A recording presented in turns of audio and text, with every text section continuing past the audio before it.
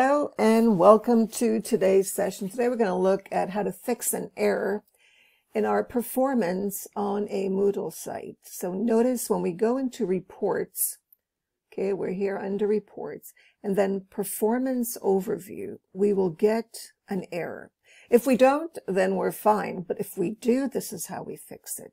So let's go into the performance overview so you can see the error that I have under the following. Notice everything is okay except the final one where it says database schema check. So I need to fix that so it doesn't show an error. It should show okay. Let's go back and into reports server. Next we're going to go into checks. In order to fix things, we're going to go into this area. This I got from Moodle.org. You go into the site administration, and then you need to write the following in your search engine. So let's copy that. I'll add this in the comment box or the description of this video to help you.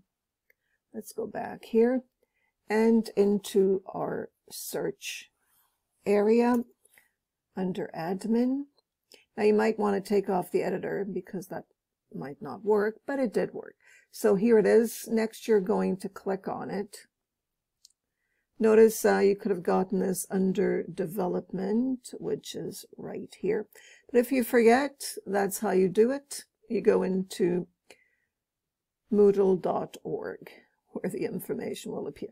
Now notice these should all be checked off as okay with no errors. We're going to go into check and click on that, and let's get going here.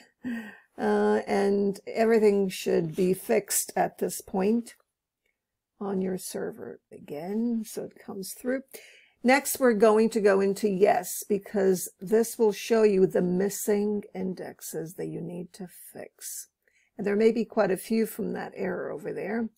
Click on yes, seconds, and everything is fine, except for one missing index. Sometimes it appears in red, but this will also depend on the theme that you're using. I'm using Advisor RemUI here, so it doesn't appear in red.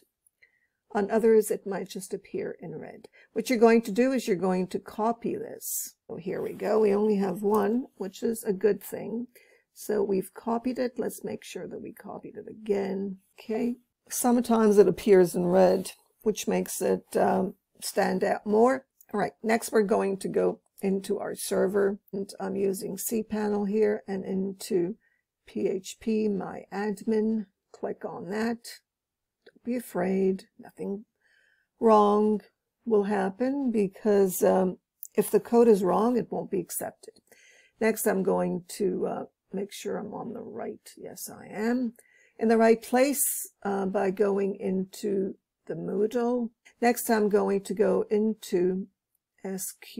And if it's the wrong script, it'll let me know. Next, I'm going to go into Go, so you don't have to worry here. Rejected, which is a good thing, right? All right, next, so let's click on Go. Now, it may take a while for it to, there. Now we know that it's okay. Let's go back to the site.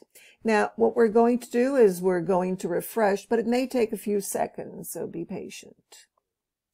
Let's resend that. And there's the 0. So everything is okay now, and our performance should be a lot better. But what I usually do when I make any kind of change is go into, let's go back here, and purge. Might not be necessary, but it's always a good idea. Let's look for it. Scroll down. Here we go. Click on Purge.